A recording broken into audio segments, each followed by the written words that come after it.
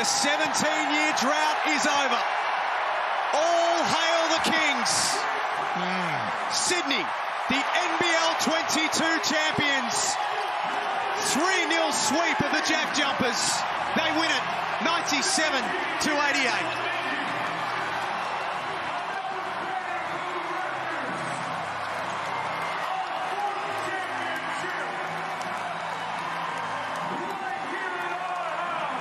Hello and welcome to Hoop 7's Basketball Hustle, and we've now got the NBL Championship decided for the 2021-22 season. The Sydney Kings proved to be too good in the end. Valiant effort from the Tasmania JackJumpers, but I think everyone will agree that the Sydney Kings ended up being the deserved championship winners. We've got a lot to talk about on this week's show. We'll be wrapping up all of the NBL 22 season. We'll announce the winner of our Galen Award as the best NBL Team Man, thanks to the votes of our listeners. We'll catch up with the man up north, Alex Loughton, who we are very proud to say that we had a big say in getting him on our TV screens, Cody. We'll talk about the NBL Free Agency. We'll have a quick look already at NBL 23. We'll talk to Cody about what's happening in the NBL1 West competition. He's fresh off a trip to Kalgoorlie as of this week and got a double-header to look forward to. So plenty to get through on this week's show. I'm Chris Pike, the co-host, but the man that you've all tuned in to hear from, the Warwick Senators captain, the former Illawarra Hawks and Sydney Kings forward, Cody Ellis. Thanks for joining me. Thanks, man. Good to be here. Look, I think, obviously Kings getting it done in 3 games was disappointing because we would have liked some more basketball. But I think that also proved that you can have a really good series with one team just winning every game. Yeah. JackJumpers just fell short, just had those bodies fall late, and is what it is. And Kings definitely deserved it, I think. Yeah, I think so too. I don't think you'll find anyone that won't now admit that they're probably the best team of this NBL season. So we'll get into detail on that grand final series as we go along on this week's show, Cody. Of course, we're here thanks to Hoop 7. You can check them out at hoop7.com.au. Anywhere from within the country, or if you are in Perth, head to their store on Murray Street. Cody, have you been able to check it out just yet? And when you do, you bump into Tevin Jackson, one of your NBL1 opponents, and he probably doesn't give you much of a discount, does he? No. It's always good to jump in there and catch up with all the boys. Again, good to see Jace in there. Have a chat to him. And then, like you said, Tev, always good to catch up with him and talk some ball. And, whenever I go in there, I usually try not bring the missus because I'm usually in there talking basketball for about an hour and a half. So, Any type of shoes you need, they'll take care of. Has Chase got you buying him basketball shoes just yet? Absolutely. I think he's got more shoes than me, and that's saying something. All right, so Hoop 7 will take care of all your needs there. A lot to get through on this week's show, Cody. Looking forward to catching up with Alex Loughton. I think this will be your first time to catch up with him. You battled with him for a number of years in the NBL. You were both foremen that battled bodies, and you even spent a little bit of time up in Cairns where he was the captain at the time. What might you be looking forward to having a chat to Lows about? Oh, just be good to catch up. I haven't spoke to Lows since I was up there in Cairns for that week, helping him out and training with him and playing those pre-season games. But battled against him for my whole NBL career, and was always fun to go up against him. One of those guys that could stretch the floor, and it was always a tough guard. And was one of those guys that could get the crowd into a game very easily. No, it'd be good to catch up with him. Very similar type of player to you. I mean, if you look at the if you would describe yourselves as 4 men, very similar characteristics. Yeah, definitely. Kind of that pick and pop guy. He was a little bit taller than I was. You kind of had to close out on us on that 3-point line, which was good. Could always stretch the floor, and it was definitely like trying to play yourself. I take a lot of pride in the fact that we helped get Louse onto our TV screens. I mean, we've talked a little bit about it. How happy were you that we finally helped to make that happen? Oh, it was great. It was, it was good having a hand in it. And look, I think that every game needs that ex-player, someone that's been through that system fairly recently, because I think they just give you a different perspective. And, the basketball community is so tight-knit that you get to catch up with ex-teammates, ex-competitors, and it's good. It's really good, and I think he was great. It was good to listen to. Yeah, I agree. And we'll talk to Loughton shortly on the show, but let's get to the grand final series, Cody. It ended up going only to 3 games, but I think all 3 games were very entertaining. Yeah. The JackJumpers certainly put up a fight. The Kings never blew them out of the water at any point. All 3 games could have gone either way, really, from sort of halfway through the fourth quarter. So we'll start at game 1. The Sydney Kings won at home 95-78. Game 2 down in Hobart, the Kings won again 90-86 on the back of that huge DJ Vasiljevic 3-pointer. And then game 3, the JackJumpers were on top for a lot of this game. They just couldn't quite keep it going. They fought valiantly, but in the end, the absence of Fab Krslovic and Jack McVeigh, as we'll talk about, proved pretty pivotal, and the Kings wrapped up the championship 97-88 in front of a grand final record NBL crowd of 16,149 people. We'll go into it in a bit more depth, but what's your overall sort of feeling about the series, Cody? And look, like I said in the intro, I think that this kind of proved that you can have a one-sided series, but it still be a really good series. And I think we saw that in the Hawks and Kings series as well in the semi-finals. You know, Kings win both those games, both games really good. Look, I think once Adams went down in that first game, I thought Tassie were a real chance, and they were right there in both those games. DJ's 3 in that game too was huge, and just timely. You know, I think it was a massive shot, biggest shot of his career so far. Made for that moment too, wasn't Oh, he? absolutely. Yeah, absolutely. He is built for that. Absolutely. And he's going to have plenty of those big shots in his career to come. And then, look, game 3, frustrating not having Fab or McVeigh in there. And it showed just on the boards. That was it. You know, I think that's where the game was lost for them. And, you know, you've got 3 of your biggest guys out. And then you get Jarell Martin going off. You get Xavier going off. And, it's frustrating, but they were still right there. I think they still fought hard, and they made Sydney earn it, and they certainly did. Yeah, I think you made the point. I mean, the difference in the end was Xavier Cooks and Jarell Martin in that front court. And they're already without Will Magnay, but then to not have your 2 starting front court members, your starting 5-man Fab, who is already giving up a lot of size already, and Jack McVeigh, who's had an outstanding season, unfortunately meant that they didn't get a real crack at it. I mean, if you add Magnay, McVeigh and Krslovic into that game 3 team, we might still have a series that's going right now. Yeah, I think so. I think you're probably right. You know, obviously, you don't want to see anyone injured, and it sucks that we couldn't get to see the MVP throughout the whole series. But I think it just proved how deep that Kings team was. You know, that they could do it in 3 games without the most valuable player in the league. And look, I think you're right. I think Tassie probably steal 1 or 2 of those games if they have their bigs in there.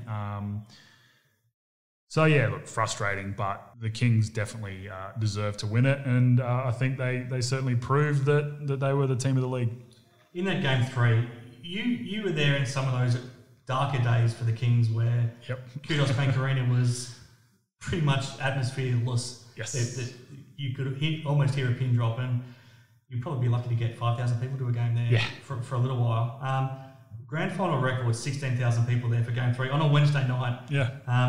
Almost in winter. How much did that warm your heart? Oh, it was awesome. It was really good to see, and that's with another 3,500 on top of game 1. So no, that's awesome. I think for the NBL to be at its peak, I think teams like Sydney need to be relevant. I think the crowd needs to be there, and 16,000 to a game is unreal.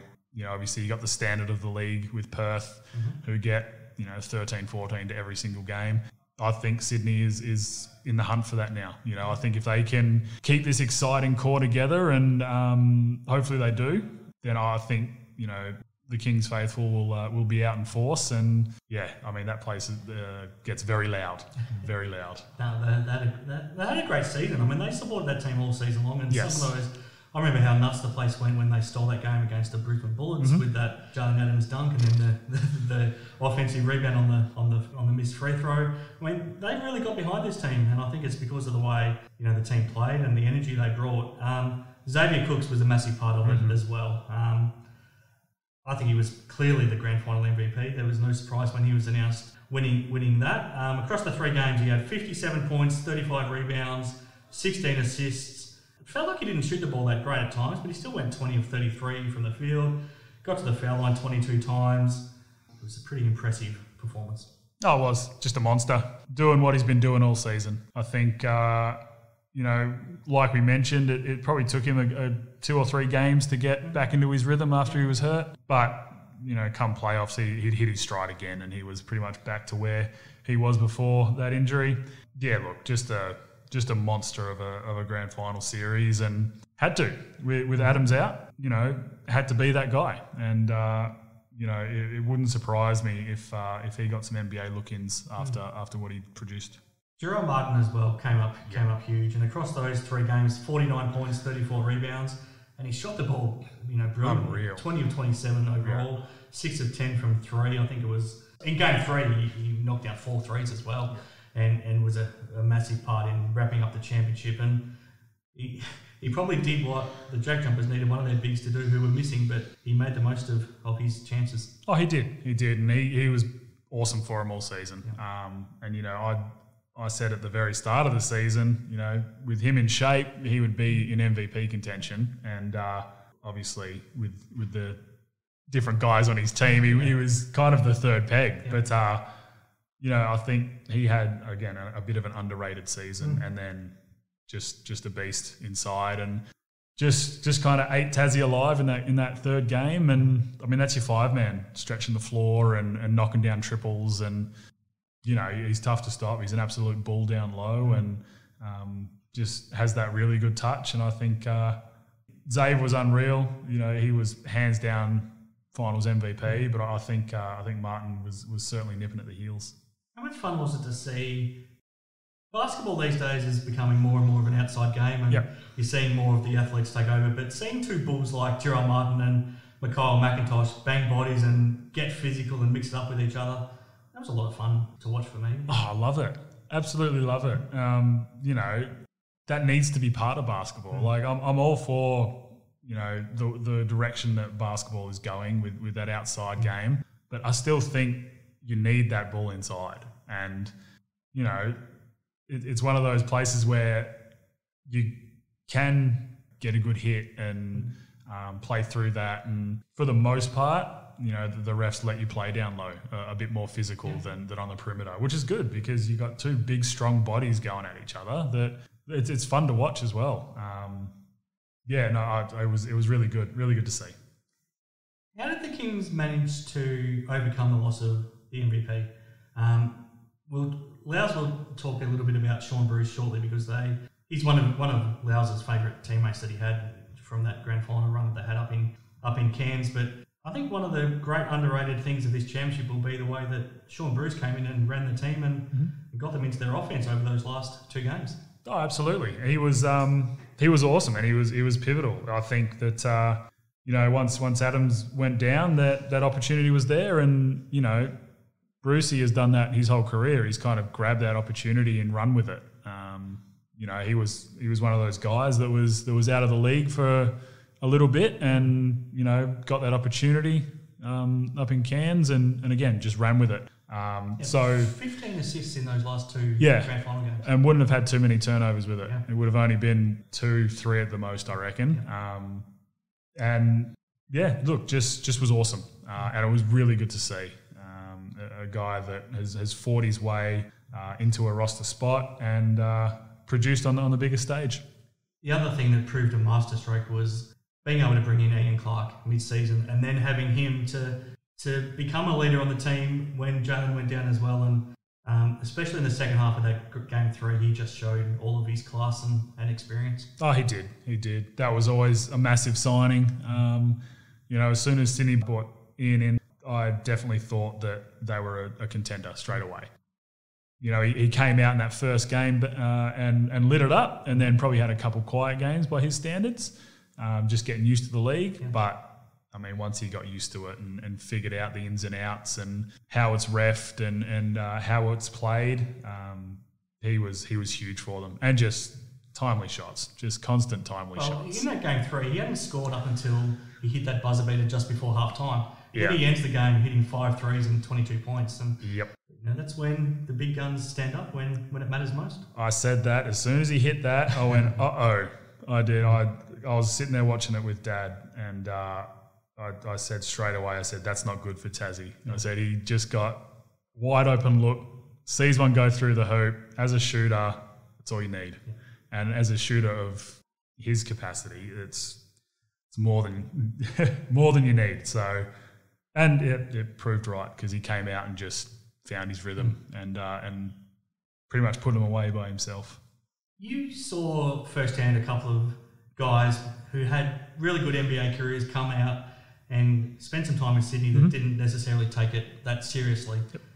For Ian Clark to come out, he's won an NBA championship. He could easily rest on his laurels and not take this that seriously, but he really fully brought into everything about being part of this Kings team. He wanted to take it seriously, to be a leader and to help the group. And it's not easy to find someone that's got that reputation and history, but still have that passion for the game. Oh, for sure. Look, I think lots of the old NBA guys that come down here just expect it to be a bit of a walk in the park type of a league, and it's not. It's not. You've got to come down here and you've got to compete. It's one of the better leagues in the world. That's not the NBA, and it's really a defensive-minded league. You can't just come here and just go out and get buckets like you think. So I think the professionalism that Clark showed was awesome. I'm pretty sure Chase Buford would have had a word to him, being like, look, it's not it's not just a walk in the park. You got to come here and actually play. He hadn't played for virtually 2 years. No, he hadn't. He hadn't. So I think that's awesome. And with that, he's probably coming in with something to prove. So, you take it a bit more serious. Whereas, some of the other guys that have come into the league are just kind of trying to prolong their career a bit. He was awesome. He was great. I'm glad that they could get him in. Now, you spent a fair bit of time in Sydney. Did you get a bit of... What was your reaction when you saw them win a championship and celebrate? Did you feel happy? What was your reaction? Yeah, no, I was. I was happy for them. It's one of those things that when I was there, the club was, like you mentioned, it probably wasn't in a great place. It had a whole bunch of owners that all wanted to put their 2 cents in, and we just couldn't put together a good enough roster to get it done. But I think the thing that I enjoyed was the growth of the club from when I was there to now to winning a championship. And I think that's really good for the city. Like I said, I think for the NBL to be at its peak, I think teams like the Kings need to be relevant. And yeah, look, I was happy. I was very happy for them. Oh, fantastic. Just touching on the JackJumpers, I want to get your thoughts on Josh Adams, because he had a good season, a little bit up and down at times, but he went to another level in the playoffs. We saw what he did against Melbourne United in the semi-finals, and he had to step up in this grand final series, and he did. I know he had a little bit of a tough start in game 1 where he only shot 4 of 18, but his 36 points in game 2 were enormous. Some of those shots he hit, unreal. Absolute. I mean, you don't want to make this comparison, but Steph Curry in a couple of those shots that he hit to almost win that game for the JackJumpers. And across the series, 76 points, and I think that game 1 makes these numbers not stand out as much as they probably would have, but 26 of 60 shooting, 9 of 24 from 3. He stamped himself as one of the very best players in this league. He did, and the only thing that stopped him was foul trouble. Which, especially in the start of game 3, really hurt them, I think. I think he came out ready to go, ready to play. He hit 2 threes early, didn't he? But then he had those 2 fouls at the same time. Back-to-back triples and then 2 real quick fouls and then had to sit. And that sucks. That really sucks to see. Because, look, I think he probably could have exploded for another 36 had he have been able to stay on the court a bit longer in that game 3. But yeah, look, it was a lot of fun to watch, and you're right, some of those shots he was hitting were just unreal. The way he can, contort his body in the air is very impressive. And, I usually study people's shot and how they shoot and what spots they like to get to, and it doesn't matter where he jumps from, his shoulders are always just dead square to the rim. Whether his lower half is in the opposite direction, his shoulders are always so square to the rim, and it's it's very impressive how he can get there sometimes. We've talked a lot about the amazing performance of the Jack Jumpers to get to the grand final. How do you reflect back on what they were able to do now that it's all done? I mean, what are your thoughts on what they did this season? It was amazing. I think that they put the club on the map from the get-go, and I think that's something that Scott Roth wanted to do, obviously, and that's what you want to do as a new club coming in. You want to make sure that teams know that you're there. You're not just a walkover. To make a grand final series is just amazing. I think they had, going into the season, again, probably the least talented squad on paper, but the buy-in, and like we've been saying all season, just the fact that it started from the coaching staff, what we could see. I'm sure it started from the admin and everything, but from what we saw, it started from the coaching staff and the energy they brought to games, and then that just trickled down through the playing group. That was so much fun to watch. It was awesome, especially in this second half of the season when they really started clicking. It'd be very interesting to see how they would have gone with the big fella inside. It's going to be fascinating how they go next season as well. Yeah. We'll talk about free agency shortly across the league, but they've pretty much got their entire roster locked away from a local contingent. Their imports aren't locked away. I'd be disappointed, especially if Josh Adams and Josh Majette don't come back now. Yeah, I think they definitely need to get those guys back on board. It wouldn't surprise me if both of them tested free agency, but I think you'd want to go back. Yeah. And then, look, McIntosh won't get signed again. I think he was really good for them late in the season. I think he really picked his game up. There were some games there that he won it for him, just with his hustle and with his bully ball. But look, I don't think he gets picked up again. I'm not sure they need him as much. No. If Magnay's there as well. No, I don't think so. And, you can't really run him in your 4. He can knock down that 3, but teams were still backing off him and sitting in the keyway off him. And when you got guys like McVeigh in your 4 that can knock down that triple, probably don't really need him in there. So it'll be interesting to see what they do and what direction they go.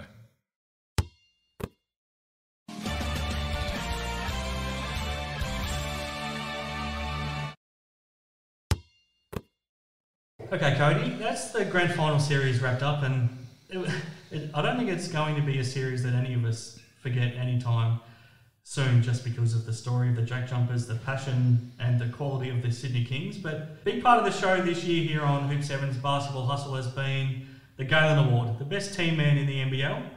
And each and every week we nominated a winner, and in the end it came down to a decision between 3 men. So this is the guy that does all of those little things to help their teams win games. And it was Antonius Cleveland from the Illawarra Hawks, Shea from Melbourne United, Keanu Pinder from the Cairns Taipans, and we couldn't pick between them, Cody. So we put it out to our listeners here on the show, and we got a good response in our votes.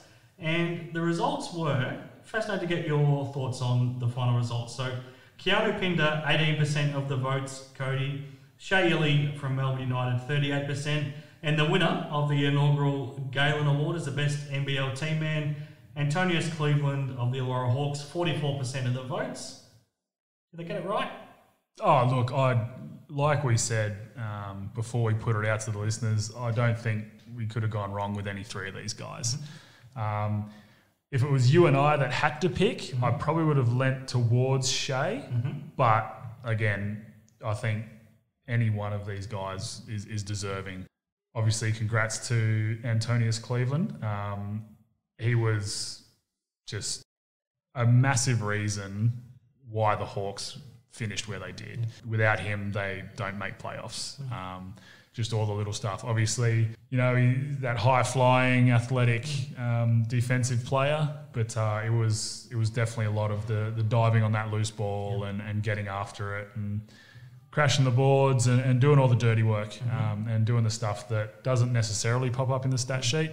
And it's definitely something that all three of these guys did. I have a feeling he's a player that Galen Young would have absolutely loved as well. He embodied everything that Galen did. It's a remarkable story for Cleveland as well, because I would have thought a month or so into the season, there was probably some doubts about him actually seeing the season out. Yep. By the end of the season, he's won our award here in the Galen Award, but he also was named to the All-First NBL team. Yep. He was named the Jarell Martin Trophy winner as the best defensive player in the league, and he's probably one of the top 5 players in the league, in fairness. It was a remarkable way that he found his feet. Oh, it was. And, that's what happens with some imports is they struggled to start the season because they're just trying to adjust. Yeah. So I think that he definitely did finish as a top 5 player. I think he thoroughly deserved to be in that All-NBL team, deserved Defensive Player of the Year. Again, deserved this award. I think that he just got better and better each week. And, I think that's just part of probably his DNA. And I'm glad that he stuck around, obviously, because, sometimes you wonder with imports that get chopped early. Yeah, absolutely. So congratulations to Antonius Cleveland for winning the Galen Award here on Hoop 7's Basketball Hustle. Now, Cody, when we come back, we'll speak to Alex Loughton himself. Sounds good. Can't wait.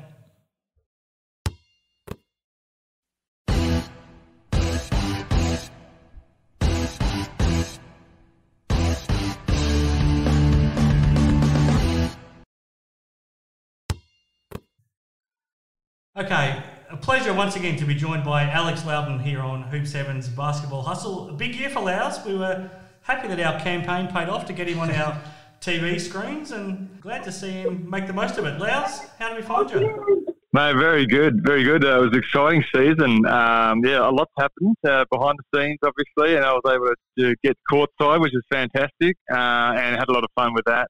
But what a ripper of a league, ripper of a year, and strong finish by Tassie, but just coming up short in all 3 games. So at the end of the day, obviously a sweep, but I just thought it was a really, really good grand final, approach to the grand final. And congrats to Sydney Kings, of course, and my boy Shaun Bruce. So lots to like about this year's basketball. I'm here with Cody as well, Loughs, and your first chance to catch up with him here on the show since he's joined me as my co-host. You spent plenty of years battling against him.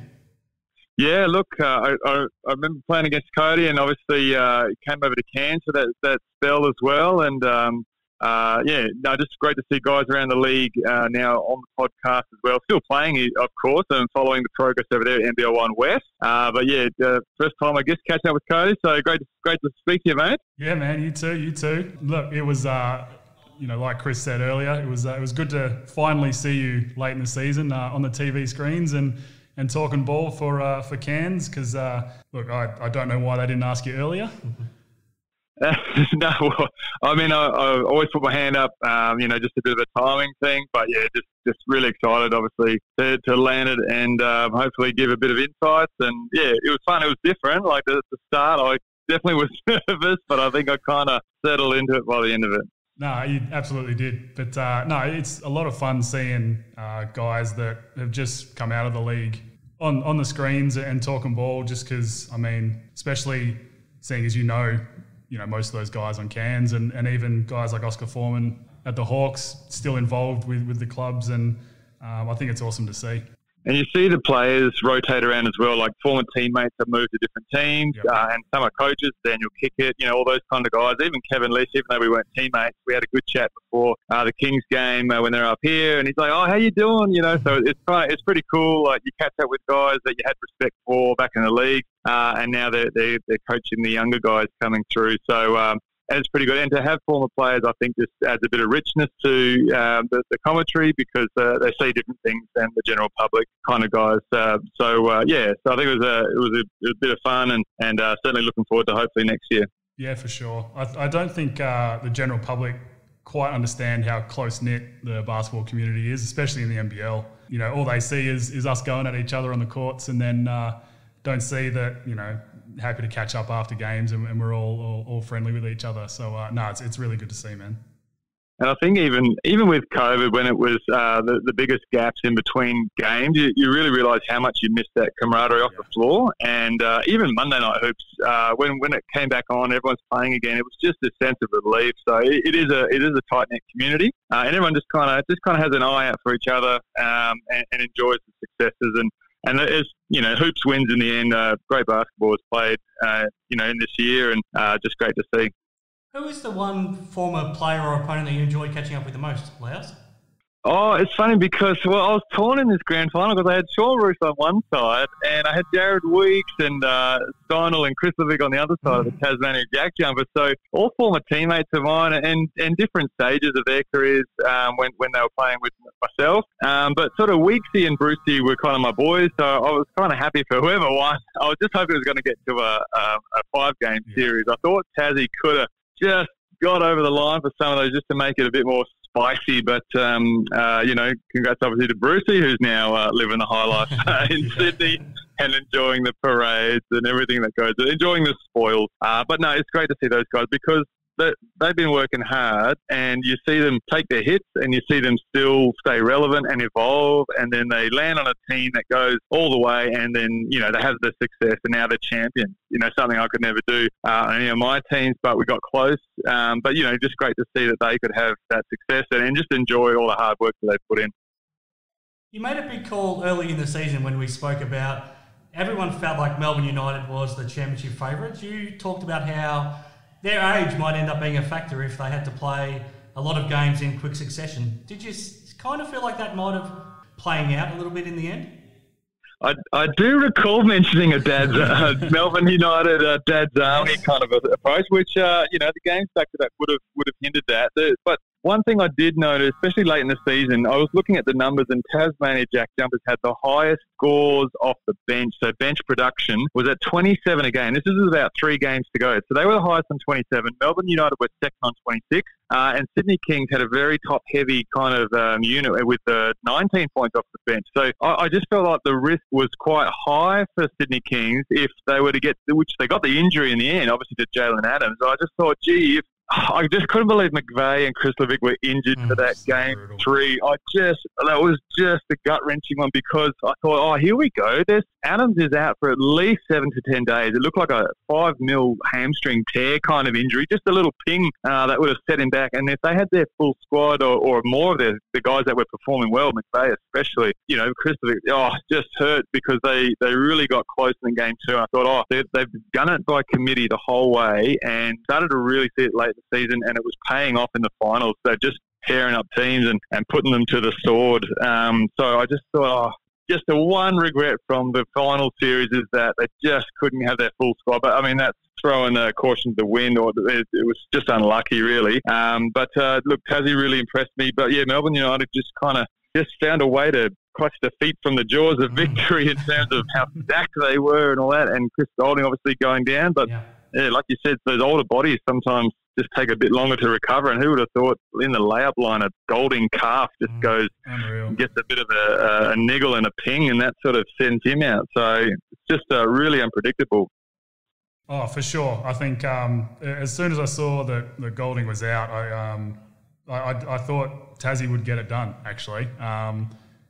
Chris has always been that guy that can just change a game and turn it on its head just within a couple possessions, and I think that's something that Melbourne probably needed in that last game. But as a player, Cody, would you have just gotten more juice? Would you have just gone, hang on a minute, would that have fired you up even more? Yeah, absolutely. But it was a very interesting game, that game 3. So look, there's no way that Melbourne shouldn't have got it done anyway. All credit to Tassie. They were all over him, and it was a lot of fun to see. Yeah, 100%. Your fist pumping after hitting a 3 was one of your great trademarks. Did you ever get so under the skin of the opposition fans that you got death threats afterwards? Death threats. I did get a lot of stares because when you do your fist pump, you're really looking down the line, almost like, who am I fist pumping at here on the road? You look at Illawarra.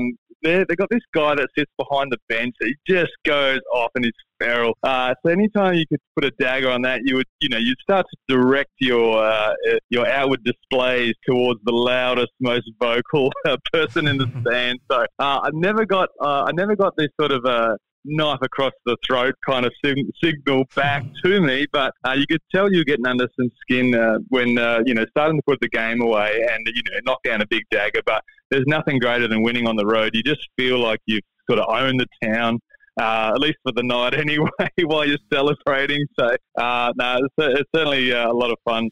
To show the fans that you're excited about making buckets on their home floor. Yeah, well, to piggyback off that, you guys certainly had a fairly loud and crazy fan sitting behind the opposition bench for the years I was in the league. It was always fun trying to listen to timeouts because he'd be in there just screaming at us. It was always a lot of fun. He's a funny guy because he hasn't been there for a few years now, but he would wear a Hawaiian shirt, the Mamba Hawaiian shirt. His name was John the Yank. He was a crazy character. And worked out of Cairns, of course, with his business in tourism. But he would love getting to the games, and I think you need those characters at the game because fans go, "Oh, there's that guy again. He's going off at the team," and now the coach is complaining to the refs about a guy in the stands. And now he's done his job. So you just start going, "Oh, he's gotten under his skin." But yeah, then as your players, as you said, Cody, you're coming in, you're like, "Bloody hell, this guy's right on my hammer!" Like, what the heck? How do we avoid him? Like, it's just stuff that you don't remember going into the game, but then once you're playing the game, you're like, "Oh, I remember this guy from last time." Over in Perth, Simon Devlin was one of the most famous ones of that. Did you ever have any run-ins with him, Loughton?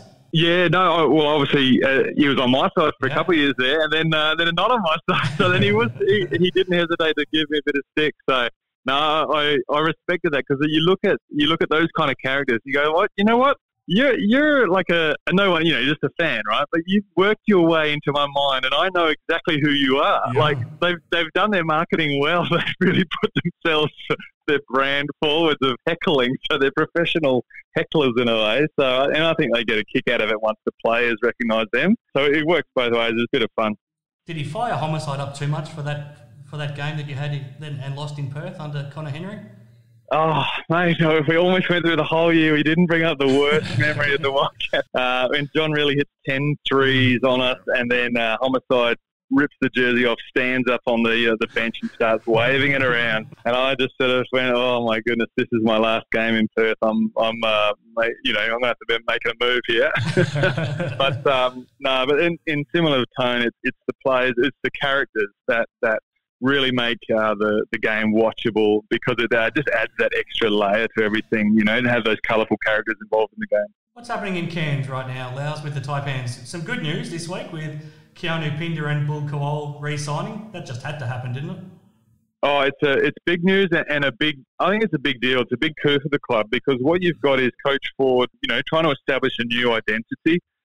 He's only been here a year, and first-year coaches will inherit players that don't necessarily align with your full philosophies. But now year two is so important for a brand new coach to a club, and this is his first step, signing the two best performers pretty much with accolades of Rookie of the Year and Most Improved. For Pinder, of course. So you're signing those guys straight up. That's a sign of good things to come. So it means that the foundation is starting to be set. It means the fans can get excited. You can start to sell, memberships and things like that, and just kind of whets the appetite for what could be. And I think it's exciting. So great move from the club, and great for those guys to want to stay as well. Still within free agency, within the club's period of not being able to speak to other teams yet, because that opens up Friday, of course. Mm-hmm. So, yeah, great to have them signed off and unavailable for the poaching.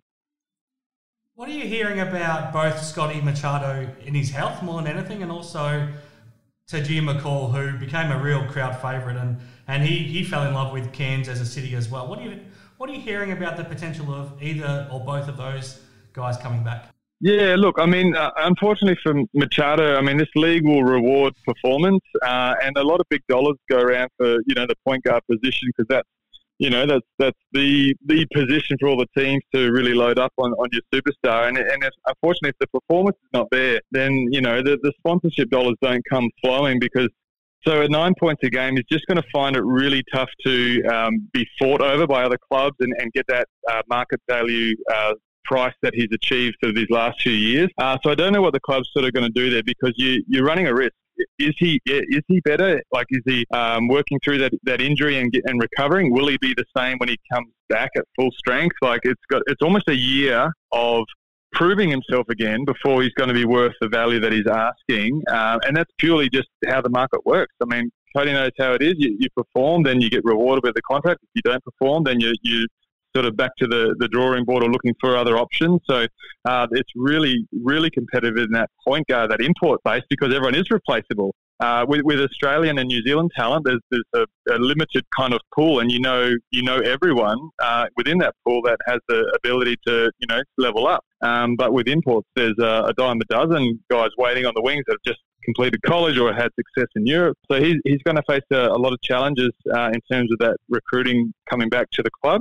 Look, for Tajir McCall, it's a different story, a really high performer. He stepped up when times are tough. He delivered when times are tough. He's an energy guy. He's an inspirational guy, inspirational athlete. Just really high level, and a player that other players will follow.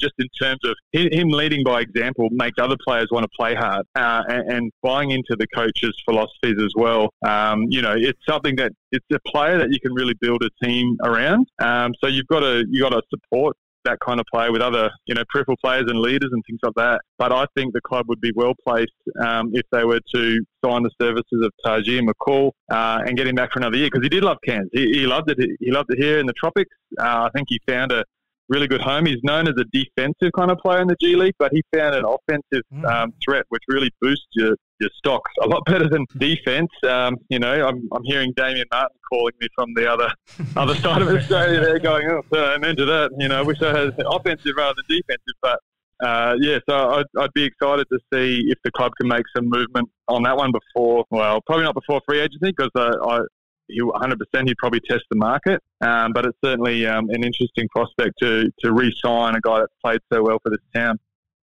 Yeah, for sure. And I think it's been a couple of years in a row now where Machado's kind of struggled a bit with injuries, and especially with imports, you see teams kind of just not want to go anywhere near that with guys who are fairly injury prone, which is unfortunate, because I think he's been really good. He's been really good for Cairns up until just recently. But yeah, look, McCall, I think, is certainly someone that you would try sign.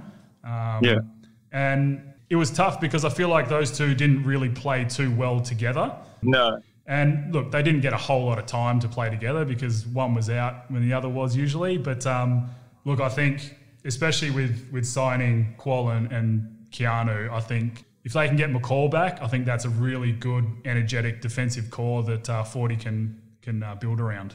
I think you're right. I think the youth and the less prone to injury kind of approach seems to be the style that a club like Taipans with some budget limitations are going to have to. They're going to lower the risk as much as possible. You don't have the luxury to get Machado and also get your backup guys like a Cleveland and all these high end kind of guys to build around him and just nurse Machado through to full health. We don't have that. You need production right now. You need it this game. You don't need I can't afford to wait. So they need production for their dollars straight away. Now, Loughs, we've been trying to speculate on the future of Nate Jawai a little bit on this show. We don't have a lot of insight. What can you tell us about the big fella moving forward? Yeah, look, I spoke to him before the end of the season. I did ask the question because, he's a mate of mine and everyone has their own way that they want to finish up. He's still keen to play. Like I knew within myself that I was going to be hanging up the boots, and that was a decision that was personal for me. I wanted to be in control of that and not leave it up to the gods of, contracts and things. Nate's still happy to have a reduced role. He's probably 10 to 13 minutes a game. He's happy to play a 5-minute role, a little bit like the Barlow role at Melbourne United. So he still feels like he's got a lot sort of to give, a lot to offer, and happy to be more of that coach on the sidelines as a player and just help some of these young guys through, their young professional careers. So he's certainly not hanging up the boots or making noises like that. So I think, it's exciting for him to, come to that conclusion as well. Because like I said, it is a personal thing and one that players, you can feel it as you get older. You're like, oh, getting a bit older. It's like, hang on a minute, what do I do? Do I, will I get re-signed? Will I have to make a move? All that kind of thing. So the fact that he's playing, in the NBL1 and playing for Darwin, Salty, something different, something fresh. Maybe he's, trying to find that little bit more energy and that kind of thing, and just see what shakes. Just something different, just to mix it up. So yeah, I think watch the space for Nate Jowie. I don't think he's done yet. Let's hope not. Speaking of not being done yet, over the years, Lowes, I've learned to not trust your answer on this question, but I'm going to ask you anyway.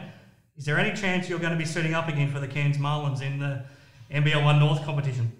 Chris, you're really breaking up. I can't quite. Was it audio? No.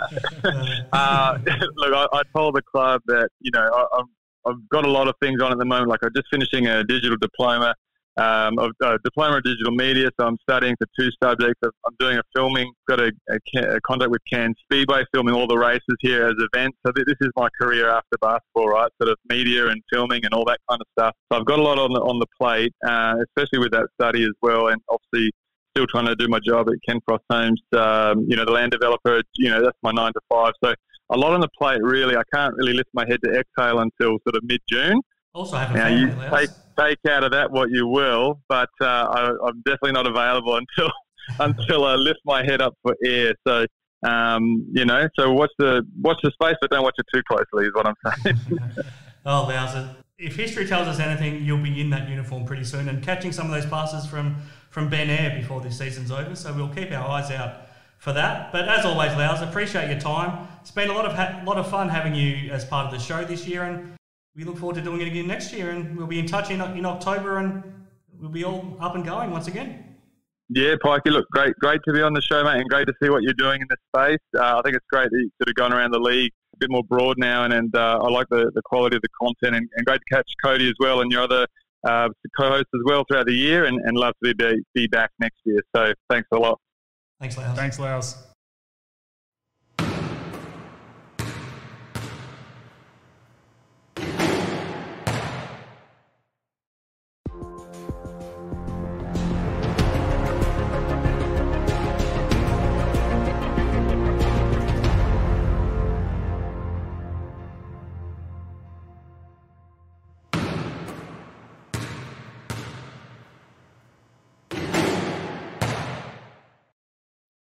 Okay, Cody, back on Hoop 7's basketball hustle. That was good fun catching up with Lowes, and loves to chat, doesn't he? He does. No, it's good. It's great, and just listening to him talk there is all the more reason why we were pushing for him to be on the TV screens. And look, he was around the league for a long time, and he's full of knowledge and full of excitement, and it's always good talking to him. No, absolutely. Yep. He's one of my favourites. I've known him for a long time now. It's scary to think how long I've known him, and the fact that I saw his entire NBL career. I was there from the start in Perth, and I was there to help him announce his retirement in Cairns as well, and to sign off there. So Lousy out. He did the mic drop. Loved it. He's a character, but he knows his basketball as well. He's got a great basketball mind, and he's got a lot on his plate, as he talked about as well. Yeah. But we'll keep moving, Cody. Let's wrap up things here on our season of Hoop 7's Basketball Hustle by looking ahead. So the NBL Free Agency is officially going to start later this week. Mm-hmm. There's been some movement already, so some clubs have moved quickly to re-sign some players. I'll run through some names, and you might be able to just give me your quick thoughts on some of them that stand out. So Sunday Detch and Hiram Harris staying in Adelaide. Nathan Sobey re-signed in Brisbane, as we talked about with Lowes. Lord Kowal and Keanu Pinder staying in Cairns. Brad Muley, who you'd written off as moving into retirement a few weeks back, Cody, is staying with Melbourne United for another season. Tom Abercrombie, I think he deserves a season back in Auckland to play at least one more year at the Breakers. Sam Timmins staying with the Breakers as well. Majuk re-signed with the Wildcats. Mitch Creek resisted the temptation, I think, to go to Europe. He's staying at the Phoenix. Angus Glover, a championship winner, is staying at the Kings. Anyone jump out from that list to you, Cody? Look, not necessarily. I think Creek staying is probably good for the Phoenix. I thought he might have tested the waters over in Europe possibly, but I'm sure they probably jumped all over it and threw the house at him to stay. Newells, look, again, that's something that, like Lousy mentioned, you kind of get a sense of when your time's up, and similar to Nate, and Newell's obviously feels like he's still got some Ks on his legs, which is fine. And someone like Newelley on a team that is fairly stacked is good for, I guess, settling the group. I think just that leadership is good for them. I don't mean this to sound negative, but does that potentially mean that you wouldn't look to bring back Dave Barlow? Do you potentially not need both of them moving forward? Yeah, look, I don't think you need both of them. Not sure what's going to happen with Barlow. Again, another guy that's getting on in his career, and he's always on the sideline stretching, so he keeps his body in great nick. Yeah. So I don't know what's going to happen, but you wouldn't think that you would bring both of them back. But again, you never know. Again, it's one of those things that having that old head on the team is a good thing sometimes. Yeah, for sure. Before I run through some of the bigger free agents on the list, Cody, the two that jump out in terms of getting an immediate potential opportunity in the NBA would be Xavier Cooks and Jarell Martin. What do you think about their prospects of this time next year being in the NBA? Oh, look, I think they'll certainly get a look in after what they both produced this season. And again, it wouldn't surprise me if they were on rosters, but I think it's going to be very interesting to see. They'll obviously go to Summer League and play in there. I'll be very surprised if we see both of them back in the NBL. Well, let me put it another way. If they're not in the NBA, would they be both back in the NBL, or would you advise them to look elsewhere potentially? Look, I think the NBL is now one of the better leagues in the world, especially from, all eyes on it. Yeah. I also think the playing style is probably easier to adapt from the NBL to the NBA than from Europe to the NBA. Oh, for sure. And just living in general. It's an English-speaking country. Lots of guys don't like going to the European countries because they don't speak the language and they kind of feel a bit lost. Yeah. So I think the NBL is such a good league to, I guess, stamp your authority on and try and make that NBA jump. No, it's going to be an interesting couple of months ahead. It will be. Okay, let's get through some names that jumped out at me who are free agents right now, Cody. And I want to get your thoughts here. If, in your mind, they stay where they are, they go to another NBL club, they leave the NBL, or potentially in a couple of cases they might even retire. So you can go... You can give me a one-word answer, or you can go in as depth as you like. It's up to you. Yep. That's starting Adelaide. Cam Bairstow. Yeah, tough one. I thought he was awesome for Adelaide when he was on the court, but then just couldn't stay on the court. And that's been his issue, is his health. So, look, I mean, he's one of those guys that... he ends up missing 10 games at the end. Yeah. So he's one of those guys that he's going to produce when he's on the floor for you, but how long are you going to have him on the floor? So that's a tough one. I'm not sure. Look, I'm sure Adelaide will probably want him around and just try keep him healthy, whether that's you limit his load during the season with workouts and training, or I'm not sure what you do. But I think the fact that he was so good for them when he was there, I think they probably go after him again.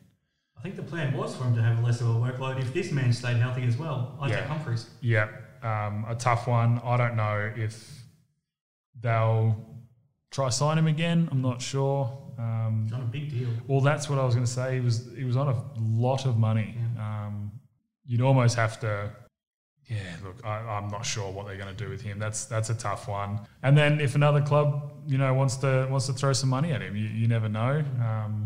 Because again, health is just a massive thing. It's huge. He's an MVP level player. Yeah, but he's not that if he's on the sidelines. No, and this league there isn't enough games in this league that you can miss 10, 11, 12 games and it not affect the club that much. That's enough for your season to be written off. And with guys of this caliber, do you roll the dice? Do you not? I think that's, it's up to the club. And I guess how he's acted and how he's treated his rehab and all that sort of stuff, I think that all comes into play as well. Maybe he doesn't need to do too many more concerts either. Anthony Drimmick from Brisbane. Yeah, look, I think Brisbane should try to keep him. You know, he had a disrupted pre-season or off-season. He had surgery on his ankle. Reconstruction. Yeah, and he just never got right. He never got right. And Drim is one of those guys that is a big energy guy, big confidence guy, and obviously with very little preparation for this season, he just never got into a rhythm. If I was Brisbane, I'd be going after him for sure. Yep. On the back of talking to Loughton, we've got a little bit more insight into Nate Jarwai's future, I think. I mean, clearly if he plays in the NBL, it's only going to be in Cairns. He's got such a footprint in the community. Do you give him another contract if you're the Taipans? Oh, yeah, I think I would. With that young core that they're going to have, I think someone like Nate to help talk through the young guys and just that experience, I think, is huge. Can kind of be that bit of a bridge between the coaching staff and the playing group as well. I think that's fairly important. Obviously, Nate's not ready to hang him up, and that's fine. I still think we've seen a fairly fit Nate in the past couple of years, and it's been good to see. Yeah, look, I think they should definitely try get his signature. Yep, I hope so too. And I think Pinder staying actually helps because they've developed a really close bond as well, and I think that'll help. One of their teammates, Court Noy. It's a tough one. I'm not really sure what they should do with this one. Fairly up and down season, was hurt a bit, came in, had some games where he'd hit some shots, but then didn't do much else. And then I think he was healthy towards the end and just wasn't part of the rotation. Yeah, didn't really get into that rotation. And again, he's another big confidence guy. Once he sees one or two go through, like he can catch fire real quick. But does he fit in 40's kind of system? I don't think he does. I have no doubt he'll get Cairns move him on. I have no doubt he'll pick up a contract at another club though. Yeah, I get a feeling it might be best for both parties to just agree to go their separate ways. Another interesting one because he had his moments, but then he also had his moments where he didn't get any court time at all in Illawarra. Harry Froling. Big Harry, I know. It's been a frustrating one from the outside looking in. I'm sure it's been frustrating for him as well. I think he kind of went to the Hawks, similar to I did, as that kind of last effort to stay in the league, and he came out and had some really good games and then would just fall out of the rotation and then come in a little bit, play some games here and there and then fall back out of the rotation. In fairness, Gorge's rotation ended up being about 6 or 7 players. So it's tough to crack that, and I understand that. He's good enough to play in the league. I think he's good enough to play in the league. So again, another one that I think the club will probably part ways with him, but someone will pick him up. I think he's too good not to be in the league.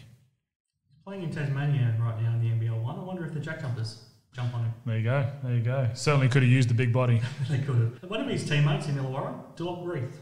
Oh, you'd be throwing everything at him, surely. You'd have to. He was so important for them, and when they'd struggle to score, he was that guy. Here, go get us a bucket. So yeah, I think they need to. They need to be throwing everything they can at him. It's a funny one. Once the season ended, he wasn't sure if he was still allowed to catch up for dinners with Jacob Jackamus because he wasn't signed by the Hawks anymore. Yeah. But Jacob was quick to say we can still catch up. I'm sure he's been in his ear trying to do everything to get him to want to come back. Oh, I'm sure he has, and that's absolutely fair because he would be very high on the priority list. You'd imagine. We've talked about this guy a few times, so I'm interested to get your thoughts now that we've had a bit of time to reflect. Finn Delaney. Just had a down year. Second year away from home, couldn't find a rhythm, and he's one of those guys that is an energy guy, and he tries to play his way into a game by playing hard, and I think he kind of went too hard. He was trying to play himself into it too hard, and you definitely try and sign Finn, absolutely. It's tough with a lot of the New Zealand boys just because of the crap they've had to go through in the past 2 years. Yeah. In a similar boat, but he's not going home to New Zealand because he's not a Kiwi. Right. But Will Del White. Yeah, look, I think he was not as good this year. had Peyton Seaver come in and play that point guard role, which McDowell White plays, and they kind of hindered him a little bit, and he had some brain fades late in games that probably cost him a couple games. But again, just another guy that just couldn't get into a rhythm this year. I think he's a really good local that you'd definitely want to pick up. Todd Blanchfield's an interesting one. Up and down season in Perth, but he's still in good touch. He's gone back to Queensland, and he had, I think, 15 points in the first quarter for Rockhampton against Mackay on the weekend, and 38 points in his first game. So he's in good touch right now. But what do you think happens with him? Yeah, look, the Cats probably should go after him. I think he's just one of those guys that can turn a game on its head, and we've seen it before. But just, another year where, again, I feel like I'm repeating myself for most of these guys, but he just didn't find his rhythm. I don't know if it was the system that they were running or what was going on, but he wasn't the same Todd that we've known for the past few years. I'm sure there's teams that will be willing to throw a fair amount of money at him, and it's just going to depend on which way the Cats want to go, whether they want to clear house a little bit and start fresh or what the deal is. But he's someone that you would try get his signature for sure. A couple of his teammates. Firstly, Matty Hodgson. Once he got his head screwed on properly, he was really good for them. He obviously went through that stuff mid-season. He's also a late signing. I felt like he didn't find his feet. No. And then he got hurt early as well. Right. And again, just copying what I've been saying, just didn't find that rhythm. Yeah. But, he's a difference maker. Mm-hmm. He can change a game on the defensive end. He's so long. Blocks shots that you think he has absolutely no way of getting to, and he'll find a way to get there, and reads the game well on that defensive end. And it's a tough one because when you sign Majuk, you re-sign Majuk, which I think is a massive re-signing for them. I think the Cats did a really good job of making sure that he was back on board. I think it was a club option, so that was a great choice. It'll be interesting to see what the Cats do, whether they go for an import big and have Majuk as backing them up, which I could see happening. But he would still find a home. I think he would find a home, and again, somewhere like Tassie that could use that big body. And he's a big that can run the floor really well. He's athletic and he's good at running the floor, so he would absolutely find a job somewhere. I just don't know if it's with the Cats. No, back to Adelaide might be a decent move for him. Yep. He knows CJ Bruden pretty well, and if they don't bring Humphreys back, then he might be a good fit there as well. What about the captain, Jesse Wagstaff? Oh, Jess still had another good year. He still had a Jesse year, I think just let him. If he wants to play, let him play. 100%. He's done so much for that club and the league that you leave it 100% in his hands. And if he wants to come back and play, you let him. If he wants to hang him up, that's fine. I think people are speculating because, he didn't get the big send-off and all that sort of stuff. If it was his last year, Jesse doesn't want all that. He doesn't want that stuff. So if anything, he's going to go off quietly into the night. And I'm not sure what he'll do. I think that, he's another one of those just ultimate professionals and keeps his body right, and does all the right things so that he's ready to go by game day. And I'm not sure. It'll be very interesting. Another interesting one. I'm interested to get your thoughts on Cam Glidden. I think he needs to go somewhere else. I think he just hasn't found his role properly with the Phoenix. Especially now with Simon Mitchell coming back as coach. Yeah.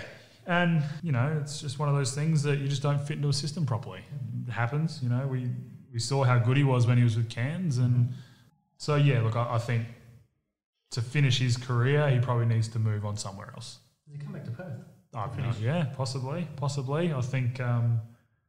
I think when he left Cairns, he had an offer from Perth on the table, but decided to go with the Phoenix. But I'm not sure. I'm not sure what they do. I think he'd be a good pickup for Perth. Absolutely. We spoke to him. I think it was the first season of the show here when Shaun and myself spoke to him, and he made an interesting comment where he felt like if he wanted to win a championship, he wanted to do it the hard way by not coming to Perth because he feels like Perth wins it every year. He might not feel like he had achieved that much or had been a bigger part of it because Perth wins with or without him. Yep. Now that Perth have missed the playoffs, I wonder if that's a challenge that he might want to take on. Put him back on the map with the hometown. Yeah, who knows? Yeah, look, I think it would be best for him. I think he'd probably fit into Perth well and probably help them just as that another guy that can stretch the floor. Yeah. Another guy you know pretty well, Wani Swacker. What a performance he ended up producing to be a starter on that championship team with the Kings. I'd be absolutely flabbergasted if the Kings don't bring him back. Yeah, if they don't sign him, I will be upset. I'll be very upset. Yeah. I think for a guy that came in as an injury replacement, and again, just someone else who grabbed that opportunity by the horns and just took off. I don't think there's any chance Chase Buford wouldn't want to bring him back either. Well, no. And, he's said that in press conferences that, Wani is he's the head of the ball on the defensive end, and he's their leader on that end, and I think he was really good. He always got the toughest matchup and always held his own. I would be very surprised if they move on with him.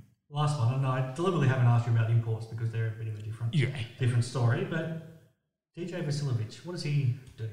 Oh, look, I think he'll have some teams throwing some money at him, absolutely, but I think that he fits that style of play that Chase Buford puts onto the floor, and he could probably go to a team that he is the man and he's the go-to guy and he gets 20 shots a night and all that. But win a championship with a club, it's hard to leave that. I think you could see the passion that he had for the club and the city, and just that whole team in general had for the city of Sydney. And I think again another one the club needs to get his signature quick. Yeah, I think so. I think if he's in the NBL next year, I think it'll be at the Kings. Yeah. I want to get your thoughts on some of the decisions of some of our younger players that have decided to nominate for the NBA draft. We spoke about this during the season, and we felt like probably most of these guys were better off having another season in the NBL just to get themselves more ready. I'm really happy that Ariel Hukporti has decided to have another NBL season and stay in Melbourne. I think that's a great thing for him because I think in 12 months' time he's probably a top 5 draft pick, probably just about. And if he goes now, he's probably lucky to be a first rounder, probably. I think Usman Jeng and Hugo Besson from the Breakers are ready. I think they've made the right decision. I'm not quite sure about Luke Travers, Kai Soto and Todd Digber though. They'll all be putting their names up for the NBA draft now. What do you think of those decisions, and what do you think they perhaps should have done? Yeah, look, I think at the end of the season, Hukporti was the best of the lot, and he's decided to sign back on. Sure. And I think that's an amazing decision for him, especially for a young guy where you see your name's probably starting to get thrown around a little bit. That would be, at that age, that would be something that you'd want to jump at straight away. But I think that's really good that he's signed back on. Look, I think Besson and Jeng, probably the right decision. I think they'll probably hit the draft board come draft day. Yeah. Digbo, I don't think so. I think it's too early. I think he needed another year. He was only just starting to find his feet at the end of the very late season. Yeah, once he got his opportunities, he was. Kai Soto, again, same thing. It was only late in the year that he started to really hit a stride, and I mean, fans MVP maybe.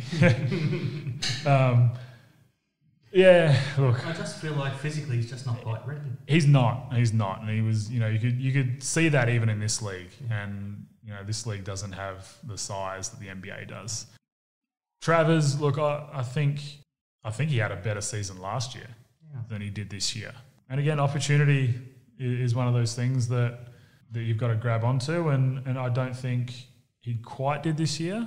But then you got to remember how young these guys are and how much more building they've got to do and growth. And, who knows, lots of these guys might get drafted and then get stashed away down here anyway. Sure. You never know. So, it'll be interesting. I think a fair few of them probably should have stayed another year. But, again, draft night is a crazy night. You never know what happens. Never know what a team needs. It's not always the best player left in the draft that gets drafted. It's what a team needs, and lots of teams try to find that diamond in the rough, and never know. Yeah, it'll be fascinating to see how it plays out.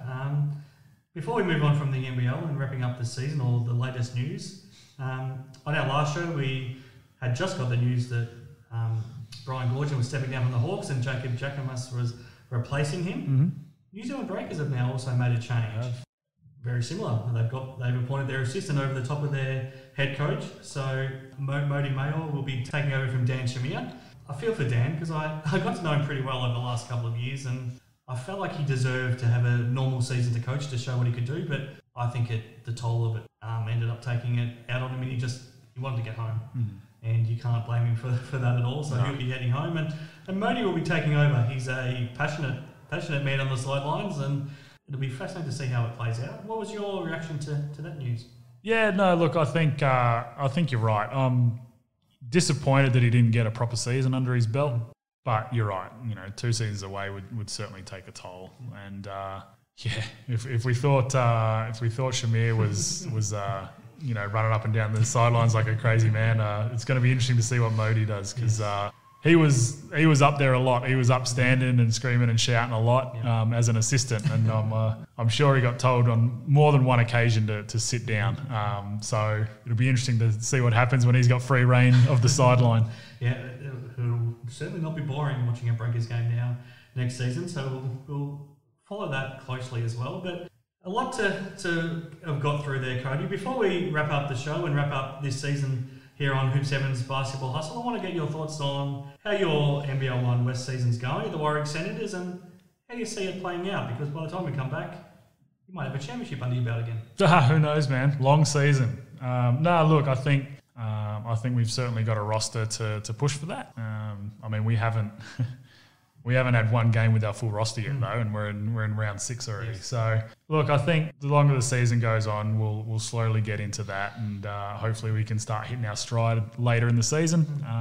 Like I said, I think we've certainly got the roster and the coaching staff and all that to push for a championship. So, look, exciting season ahead, and hopefully we can get everyone on board and some healthy bodies and people stop going away for weddings, including myself. Look, I'm excited for what's ahead. You've got a good experienced core at your team there at the Centres with yourself and Caleb Davis and Ash Litterick and Corbin Rowe. A couple of exciting young players as well. And I want to give you the chance to give them a shout out too, because certainly in that win you had a couple of weeks ago over the Perry Lakes Hawks, it was 2 of your younger guys that, even though you had a massive overtime period yourself, 2 of your younger guys really stepped up. Oh, absolutely. We've obviously got Kyle Zunic in. Everyone in Perth will know Zoo. So he's a massive in for us. But the young guys, George Pell is going to be massive for us. Young kid that's just grown just ridiculously in the past 12 months. He's one of those guys that doesn't get out of second gear but still somehow does what he does, and it's really good. But the one for me is Tyler Shand, and I think that I coached him in D-League last year, and he was awesome. He was awesome for us. He was just he flies around the court. He understands the game really well. He's a stick, so we need to put some weight on him. But he's so athletic, and he's one of the best shot blockers from just being right in front of you. So shooting jump shots, he just times it so well, reads it so well. He turned that Willow game on its head, and he was a massive reason as to why we got back into the game. Yeah. So very exciting young boys coming up, and there's lots of guys that in the D League now that you'll be hearing from probably later in the next couple of years, I think. Now I'll put you on the spot. Do you have enough free reign to finish off our show here this season to announce a potential signing for the rest of the season for the Senators? Oh, no. Right. I think we're still trying to figure some stuff out. But look, like I said, if the roster we have is what we finish the season with, I still think we're a good chance. But I think there's a couple of people that we're talking to and trying to just bolster our bench a little bit. But we'll keep our eyes out for the rosters each night and see if somebody pops up, Cody. Just quickly, across the league, there's some incredible talent in the competition right now. Is there anyone that jumps out at you that you've played against or seen that he's ready for the NBL. We know what Devondre Walker at Rockingham. He's been incredible. But you had a good look at a couple of the guys up in Kalgoorlie on the weekend. Yep. We've still got Jeremy Grace running around. Mm-hmm. There's some exciting talent right across the board. Is there anyone that's really jumping out? It's tough to tell this early in the season. I mean, I know we're in round 6, but obviously haven't seen everyone in person. And guys have been in and out, COVID and all that sort of fun stuff. So tough to tell right now. But look, there is as much talent over here in the NBL1 West as in any league in the country. So look, I really think that there is going to be some eyes on this league, and there's certainly some young guys that are pushing for some spots, and that's awesome. It's great, and obviously guys like Devondre Walker, who are just an absolute walking bucket, and is proving that week in and week out. It's a lot of fun. All right, Cody, we'll keep an eye out on how the rest of that season goes, and we might come back a couple of times between now and probably September as we warm up for the NBL season to do a bonus episode or two, just to keep an eye on your progress. But as we wrap things up now for this season, it obviously has ended a lot differently than it started when I had Damien Martin over beside me. But I'm delighted with the way things have turned out, and thank you to Hoop 7 for continuing to make this show possible, and thank you to you, Cody, for being happy to jump on board. And I've had a lot of fun doing this show with you, and I hope to be able to continue with you moving forward. That's obviously something that you have an off-season to think about now. Yeah. You can come back with your demands moving forward. But I really appreciate you coming on board. Thank you to Tab Touch for helping us bring the Tab Touch previews with Matty Knight as well when we were able to do those. And thank you for their support. You know, Hoop 7 have just made this show possible for 3 years now, and I couldn't be more thankful. But more than anything, I'm just appreciative of people listening in to us talk basketball, Cody. So that's always a little bit humbling for me to know that people might actually be listening to anything that I have to say. But I appreciate everyone that does tune in and for their ongoing support. And I'll wrap things up now for this season. Congratulations to the Sydney Kings for the NBL Championship, and I'll let Cody have the final words for this season. Yeah, look, obviously a massive thanks to Hoops Heaven and Tab Touch for making this possible. It's really good, and lots of time goes into it from your side, so that's amazing. And you definitely do unreal work putting the show together, mate. So look, I really appreciate you thinking of me and bringing me on board, and I'm glad that I jumped at the opportunity because it's been a lot of fun. And look, thank you to all the listeners that keep it going as well. And I look forward to continuing to do it with you, mate. So thanks a lot.